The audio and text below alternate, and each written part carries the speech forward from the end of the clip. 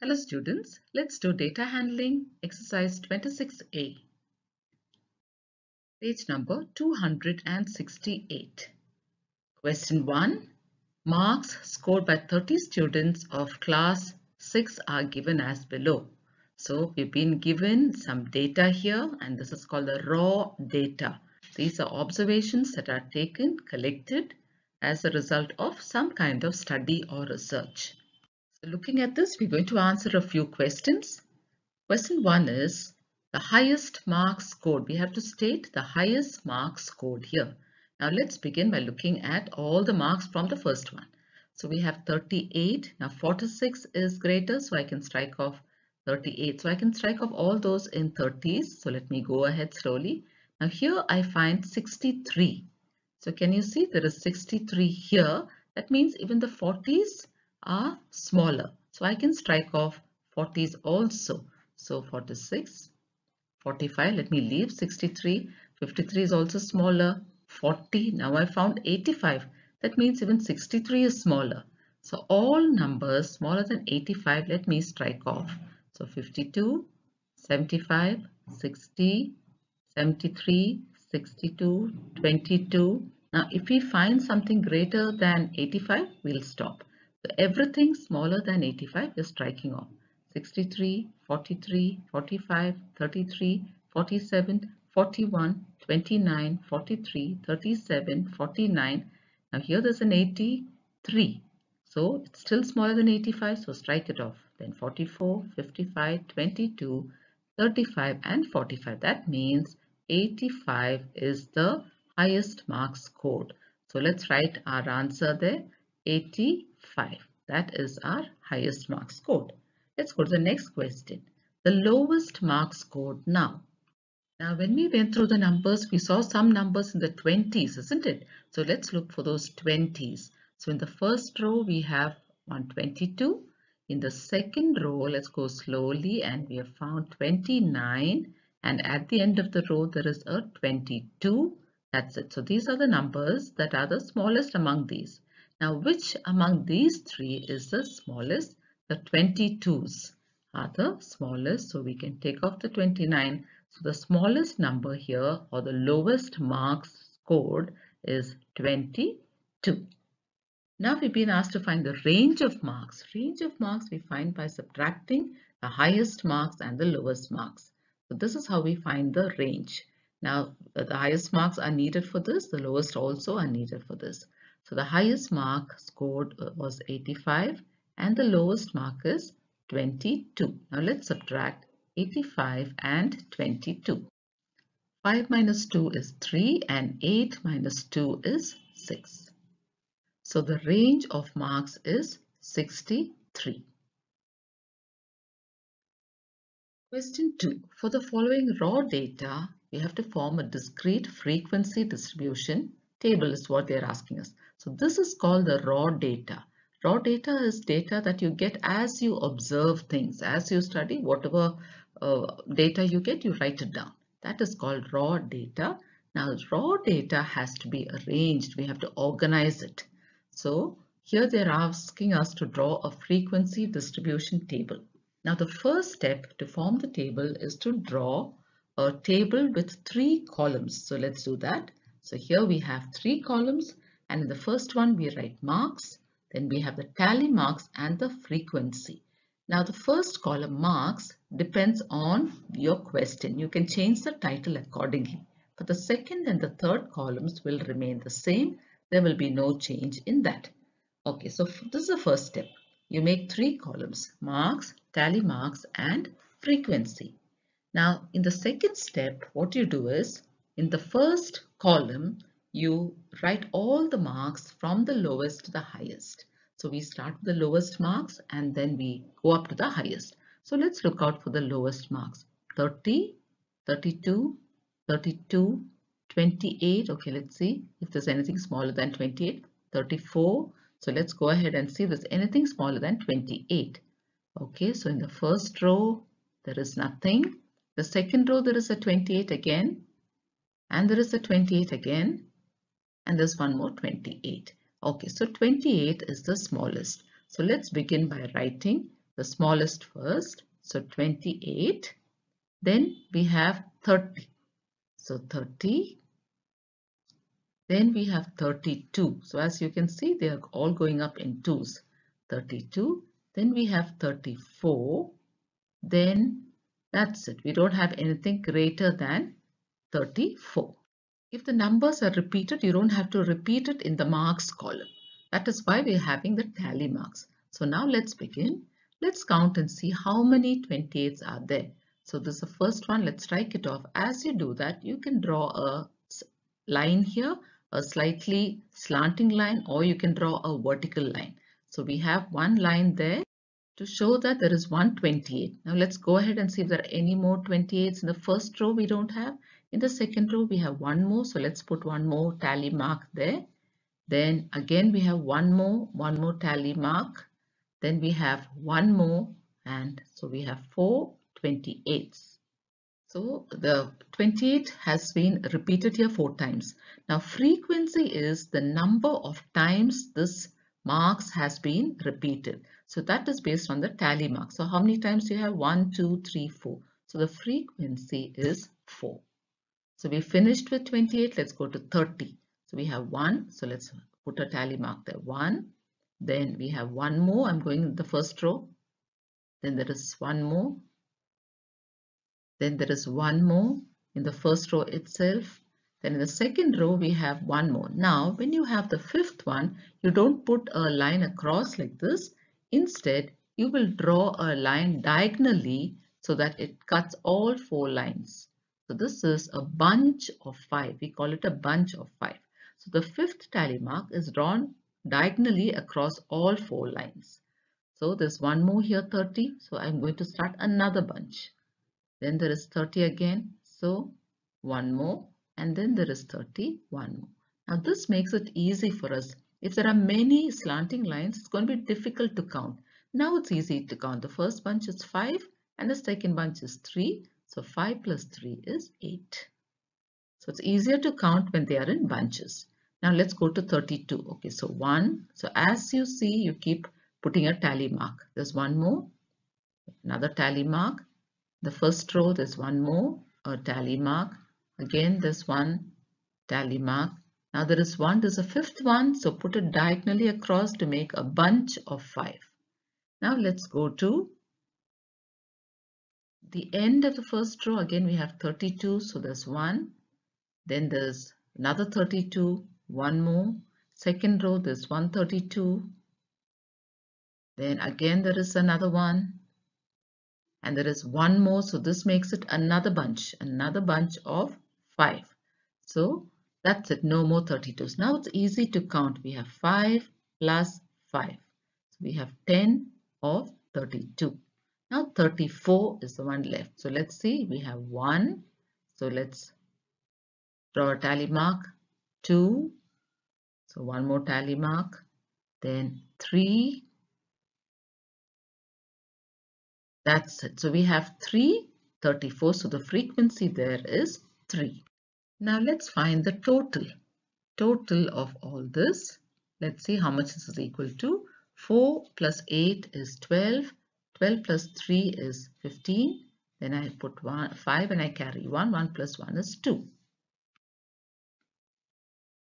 So now let's count and see if we have 25 marks there. So 1, 2, 3, 4, 5, 6, 7, 8, 9, 10, 11, 12, 13, 14, 15, then 16, 17, 18, 19, 20, 21, 22, 23, 24, 25.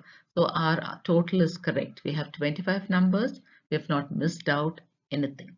So this is how you put raw data into a frequency distribution table. And this is called discrete because it's finite. The numbers are definite and it is clear. Question 3, we have to define what data is. Data is a number that's collected. What you see, all the observations, they're called observations, and these observations which are put in the form of numbers is called data. Frequency of observation, as you saw in the table, is the number of times a particular observation occurs. So we count how many times it occurs, and that number is called the frequency of observation.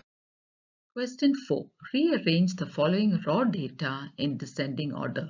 So we have raw data. Now let's look for the greatest number. Descending means from big to small. So let's begin this question. Descending order, let's look for the greatest.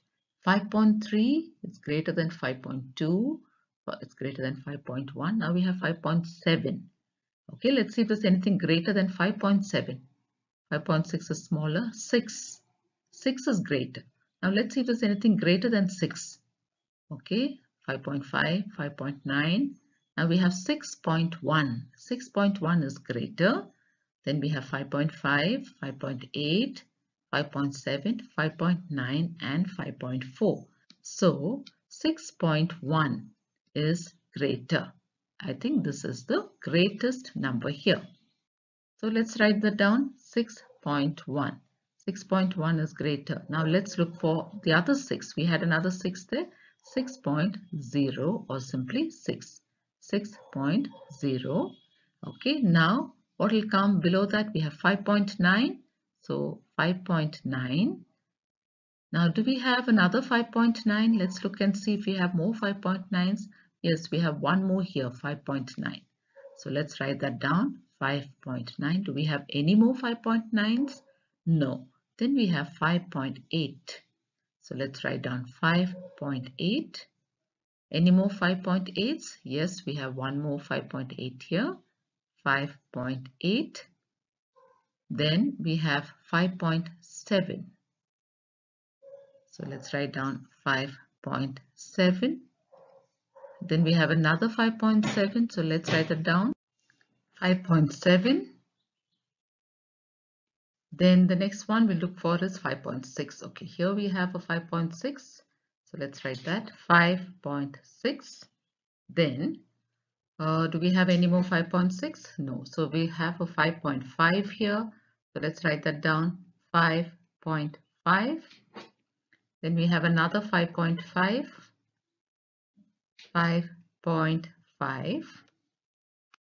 Now let's go to 5.4. So we have 5.4.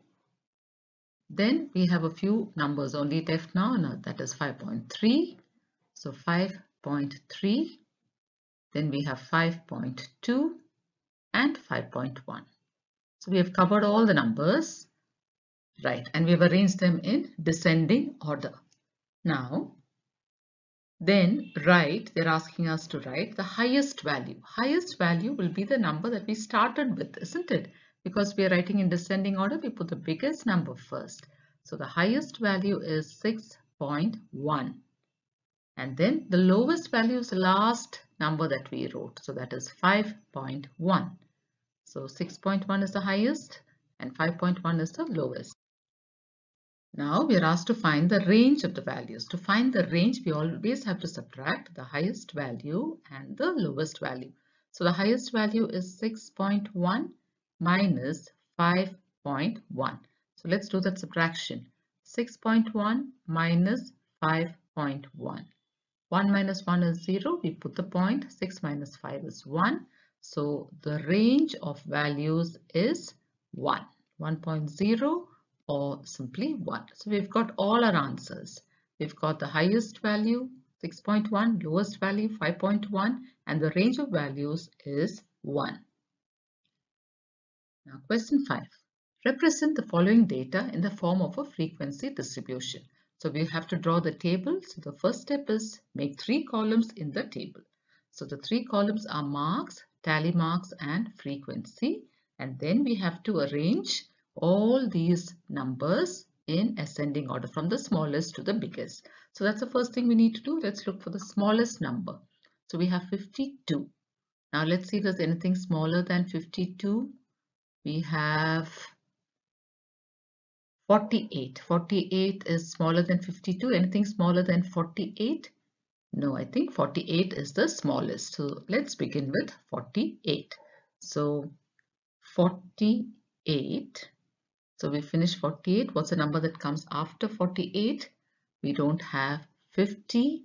We have 52. Then we have 56. We wrote 52, then we have 56. Then what is higher than 56? Let's look.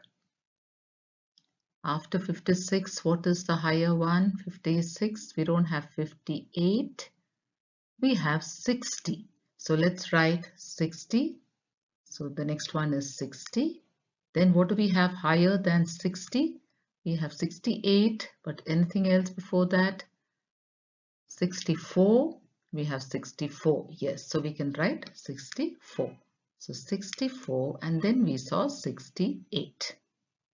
Okay, so I hope you've covered all the numbers. Now let's see if there's anything higher than 68. So 52, 56, 72. We have a 72 here. So let's write down the 72 also. So we are writing 72. So that number also we have written. Now let's begin. Now we're going to see how many times each number is occurring. Now let's look at 48 first. So the first row, we'll look at 48.